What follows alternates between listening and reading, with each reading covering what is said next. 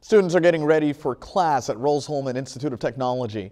Move-in started today. The incoming class represents 40 states and 19 countries, but leaders on campus say they all have one thing in common: a love for all things STEM.